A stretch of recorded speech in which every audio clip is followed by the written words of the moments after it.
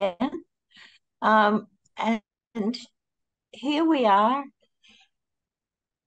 with our next and our final speaker. Tonight's gone so quickly. Our final speaker for the night is Bec See of Plant-Based Treaty. Bec is an animal and environmental advocate who previously organised a chapter of the Animal Save movement and coordinated events for a statewide circus campaign. She is politically active and has volunteered for a number of animal advocacy groups such as Animal Liberation Queensland and Bear Witness Australia. Bec will be speaking on behalf of the Plant-Based Treaty, detailing the urgent need to combat our climate crisis through transforming food systems. Thanks, Bec. Over to you. Thanks, Linda. Hi, everyone, and thanks for having me tonight. Before I begin, I would like to acknowledge the Yagara and Turrbal people whose land I'm on today. I pay my respects to their ancestors and descendants who continue cultural and spiritual connections to country. Sovereignty has never been ceded. So it's nice to see some familiar faces here. And for those who don't know me, I'm Bec. I'm calling in from Meanjin, Brisbane. I think Linda's covered a bit about my history in activism, but I've been vegan for 7 years and an animal advocate for most of that in various capacities. More recently, I've been focused on the intersections between the exploitation of animals and the destruction of our environment, particularly the current climate crisis. So today I'm here to speak to you in my capacity as a campaigner for the Plant-Based Treaty. So now I imagine some of you have heard of the Plant-Based Treaty and may even know a bit about it already, but just to get us on the same page, I'll cover a few of the basics. So how did the Plant-Based Treaty start? Well, it started in 2021. It was born out of the Global Save movement as an initiative to put food systems at the heart of combating the climate crisis. It's modeled off the popular Fossil Non-Proliferation Treaty and designed as a proposed companion to the Paris Agreement, which is notably quiet on the contribution of animal agriculture to the climate emergency. The goal is this: to transform our food system to one which actually enables us to live within our planetary boundaries and reforest the earth. That means a fully plant-based system. So what does the Plant-Based Treaty ask? It has 3 demands, and within these, there are 38 detailed proposals. You can find the full treaty on our website, but today I'll just go through the overarching demands: relinquish, redirect, restore. So relinquish means not allowing the problem to worsen. No further land use change, no further deforestation for the expansion of animal agriculture. Redirect means addressing the driving force behind the problem, the reliance on animal foods. This involves an active transformation of our systems, promoting and supporting the shift to a plant-based food production at a structural level and an individual level. And finally, restore, an active healing of the damage that has been done, building resilience in our planet again and combating climate change through reforesting the earth and restoring ecosystems. So why do we need it? I'm sure you know a lot about why we need it. I'm sure you've heard plenty of how climate change impacts humans and our natural planet. What I want to focus on today is maybe something that's a little less spoken about, which is the impact to animals that aren't humans. So that I'm speaking about both native and farmed animals. So that will be my focus tonight. All the threats that we face from climate change, animals face too. So heat stress, increase in disease from an increase in temperatures, increased frequency of extreme weather events, food scarcity, water scarcity, and habitat loss. We all recall, no doubt, the 2019 bushfire season. In this bushfire season, it was estimated that 3 billion native animals were affected and 10 million farmed animals. It's hard to come to grips with a catastrophe of that scale, and in some ways, I find talking about it in these terms sort of obscures the individuals. So the next few slides, I'm going to go through some quite graphic photos.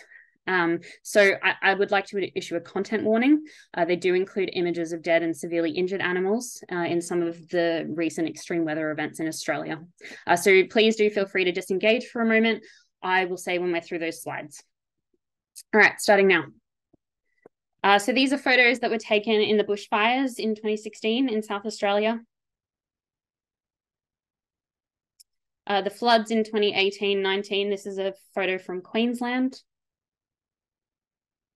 The next few are bushfires of 2019, 2020, which is called the Black Summer bushfires, a record-breaking bushfire season throughout East Australia.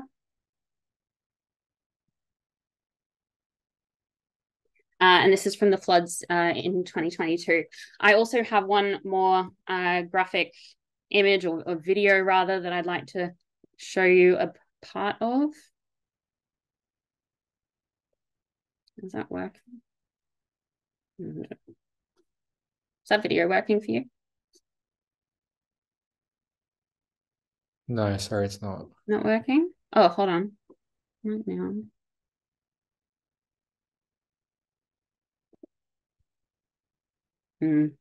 Might have to give up on that one. Look, it's a video from Lismore. It's a video on a Guardian article from Lismore, and there's a huge amount of cows who are being carried away with floodwaters. It's it's horrifying. All right, we'll move on from that. So we're out of the graphic images now. So I'm sure people have heard the recent declarations from the Bureau of Meteorology, who have just confirmed 2 weather events, El Nino and a positive Indian Ocean dipole. And that's as we approach our summer season, our bushfire season. So both of these weather patterns, they bring hotter, drier conditions. They amplify the risk and severity of our bushfire season. And it is particularly notable that this comes immediately after a protracted 3-year La Nina event.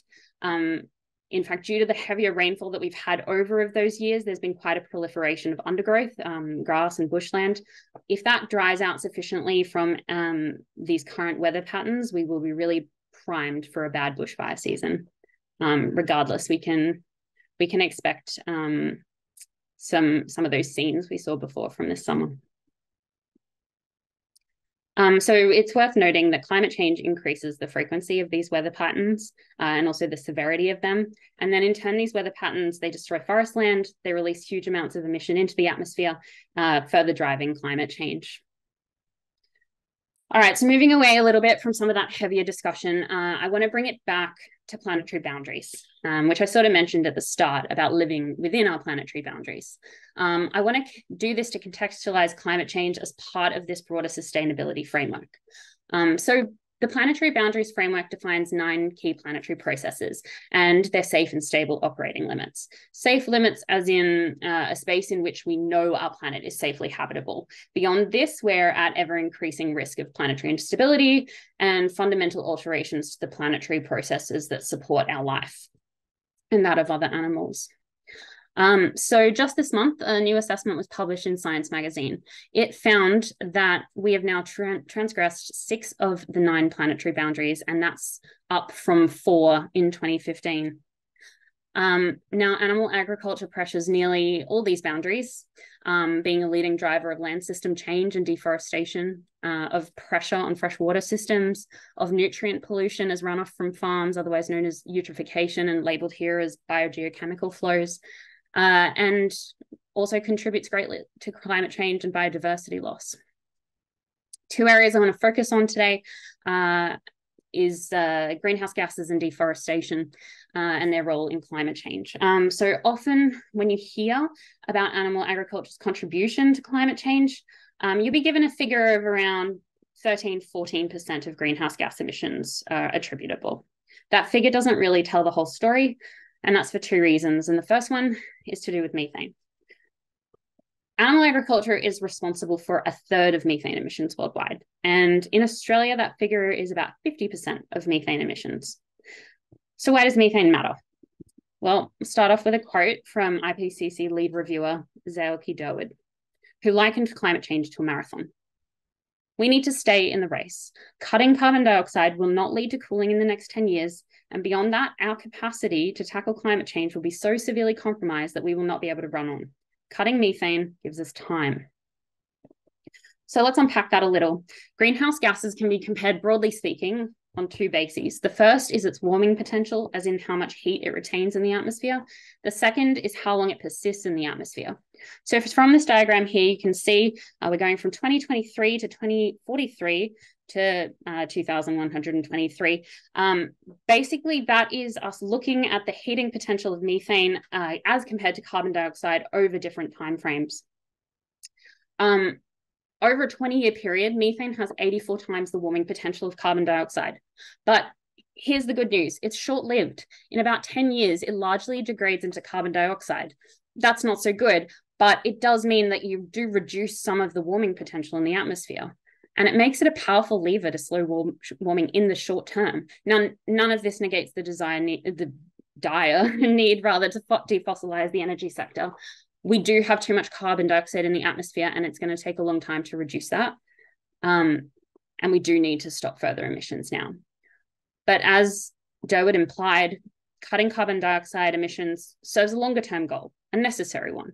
But we're already estimated to be at around 1.3 degrees of warming above pre-industrial levels. So we need to slow warming in the short term as well. That's so we don't trigger planetary tipping points and risk runaway warming. An additional element of this is the paradoxical effect of reducing coal-fired power plants. And that is that we also get a concurrent reduction of sulfur emissions. Now, sulfur emissions are not very good for health, but one thing they do is they reflect heat back from the Earth's atmosphere, and thereby they mask some of the warming that the levels of carbon in our atmosphere actually have the potential to do. Sulfur falls out of the atmosphere much faster than carbon dioxide degrades. So as we defossilize, if we don't take other measures, we could expect to see an increase in the rate of warming in the short term. As you can see there, methane is responsible for about 0.5 degrees of that 1.3 degree warming, with carbon dioxide the remainder. But then we also have that negative effect from sulfur dioxide. So reducing methane emissions, once again, is a clear and obvious strategy to mitigate the impact of this. And as Durwood would say, keep us in the race. So that's the first reason that the 13-14% figure doesn't really tell the whole story, but here's another. That is deforestation. When included, deforestation takes the estimates of animal agriculture's contribution of greenhouse gas emissions up to about 20%, and more recent estimates are actually up around 24%. So setting aside the crucial role forests play in biodiversity as home to our native wildlife, forests also function as massive carbon sinks, and we can't afford to actually lose what remaining capacity we have to sequester carbon from the atmosphere. I'm sad to say that Australia is the only so-called developed nation on the list of global deforestation hotspots, and that's largely owing to continued land clearing in the eastern states for animal agriculture. The map on the left here tells a sad story of the decimation of Australian forests and what little remains. The figure on the right shows the Australian government estimates of the percentage of land cleared between 2016 and 2020 for animal agriculture, 79%. So the campaign. The Plant-Based Treaty campaign is designed as a bottom-up pressure campaign to encourage governments to negotiate a plant-based treaty. And also to encourage governments at all levels to do their part in developing and implementing a plant-based food system. One way we're doing that is through seeking endorsements at different levels of government, but also among individuals, organizations, and businesses. So this is where we're at globally. Now, one big part of this is city campaigns, seeking city endorsement through contacting local councillors. There's scope for action at all levels. Overseas, we've seen councillors successfully bring forward motions to council for city-level endorsement of the plant-based treaty, resulting in 21 city endorsements across the UK, USA, and India. Now, Edinburgh is a notable example as the first European capital to endorse in January of this year, after conducting a detailed impact statement of the treaty demands. They are now working on a city implementation action plan to enact the principles of the plant-based treaty and embed it in their city's climate action plan. Supporting structural change at both city level and more broadly, the plant-based treaty team have also been working on a series of playbooks, which are best practice guides offering model examples of what action can be taken at a structural level in universities, schools, hospitals, prisons, and more. Now, we've had our own Australian City campaign up and running for a few months now, both through the email action on the website and also through targeted emails to elected representatives. So far, we've received endorsements from 3 current and 2 former MPs at the state level and 9 local councillors across Victoria, New South Wales, South Australia and Queensland. These are including representatives from the Animal Justice Party, the Greens and Independents.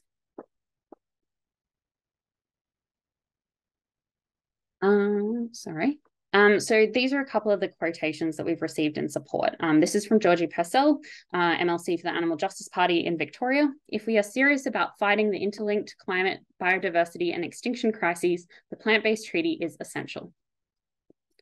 This is from Dr. Josh Fergius, councillor for Monash with the Victorian Greens. Discussion of our reliance on meat and animal products is often deemed off limits. This can't continue. We must urgently come to terms with its impacts, which are far-reaching and many. This is a final quote that I'll add in today from a councillor from Port Adelaide, Lazarus, who is an independent. They said, future generations are carrying the burden of inappropriate land use and animal cruelty, with businesses incentivized to lie for profit and overpromise that farming animals is a sustainable practice. So on top of the city campaign, we've also been doing a bit of public outreach. As you heard before, Steve will be doing a stall with Alex, I think Sunday. And I have been also doing collaborative stalls with Animal Liberation in Queensland. So that's a really great thing that we've got going on now to get both messages out there and help promote both causes. This is from the Brisbane vegan markets. The previous picture was from the Sydney vegan markets. And then we've also been liaising with supportive business owners like Adam, owner of the Buddha Bowl Cafe, who have generously put up our posters on display. So how can you help? Firstly, by signing the treaty. It'll look like this. If you just go to plantbasedtreaty.org, you should be able to actually plantbasedtreaty.org/endorse, and you'll be able to find this exact picture. And the other thing we would love you to do is to participate in our online city campaign email action for Australia, which you can find here. It'll look like this. You just go to Act Now, City Campaigns Australia. It'll open up a page like this. As you can see in the picture on the right there, you just select your local government area. For the ACT, that won't be local council level. It'll be the Legislative Assembly, but for every other area, you'll be able to select your local council. It'll bring up your councillors, and there's already a pre-filled letter, which you can just send to them, or you can adapt the letter to include any extra info you'd like to share with your local councillor. Other than that, we'd love to hear any questions. We'd love to hear if you'd like to get involved, and please follow the campaign on our socials. Thanks so much. Wow. Thanks, Bec. That was really illuminating, and it's great that you're offering up ways that people can actually help. Otherwise, I think people just feel so good. The sky has fallen already. So that was great. And I'm sure I'm not the only one who would like to grab hold of those slides to send to all and sundry who are still got their heads in the sand about this whole thing. So thank you so much for spending time with us tonight. It was great to hear you, and we'll check in with you again to see how it's going. Love to know. Thanks so much. I might move on now to the chat box, because it's the first time ever we've had more messages than attendees. So, okay, so Harley has just chatted. If anyone wants to get in touch, please feel free to reach out to me at harley@farmtransparencyproject.org. And if I balls that up, just write to me and I can send you anything. Thanks, Nadia, for the plant-based treaty link.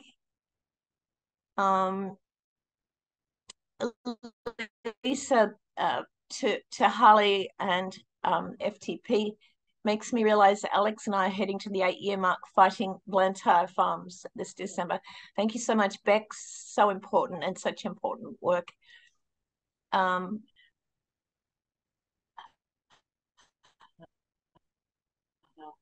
Claire Mann, congratulating Harley. Okay, this is a question. Ellie's asked this question, and it's one I was wondering as well. The question from Ellie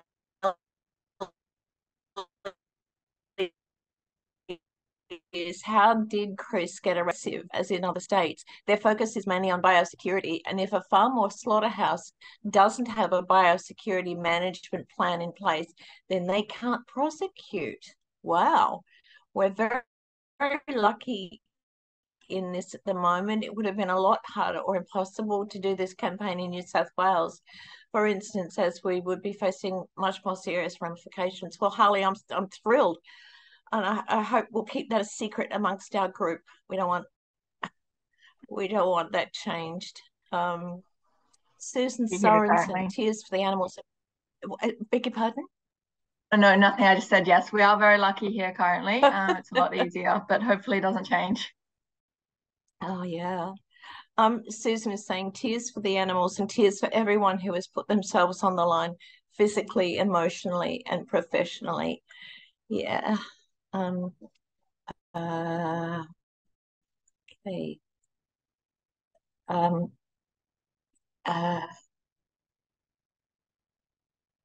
So Lisa and okay, so Claire was asking, when is the Mount Isa Rodeo, please? I'm in the area in December.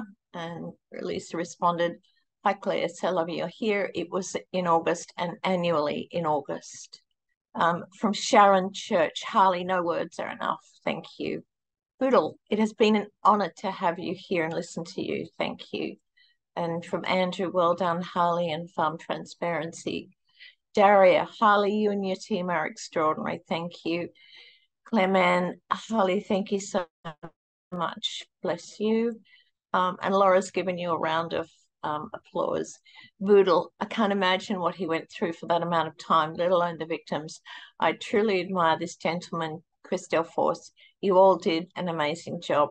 And Harley, I think sometimes it's more scary to be outside waiting than in amongst it, because you're worrying about your colleague. And so I can imagine that was really, really stressful.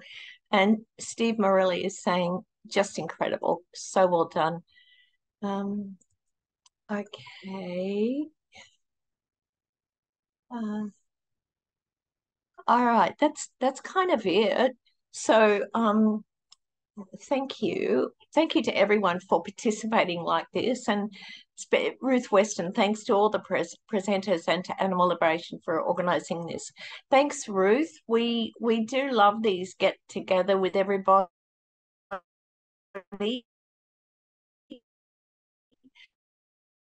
And Laura says, thank you everyone for this plantbasedtreaty.org if you'd like to get in touch or ask any questions. And Susan says, such an informative and inspirational meeting. Thank you to all. Heather Edwards, thank you so much to everyone. Hi, Heather.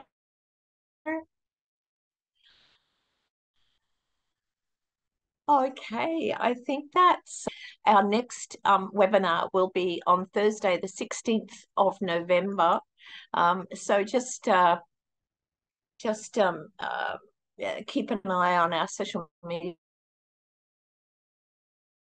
Thank you, Nadia, and there'll be more details coming through. And once again, thank you for attending tonight. It's been wonderful to share this time with all of you, and to our speakers, biggest, hugest thanks. It's been a great educational evening, and look forward to seeing as many of you. Stay safe, and we'll see you soon. Okay, bye. Good night, everyone. Thanks so much. Good night. Bye-bye.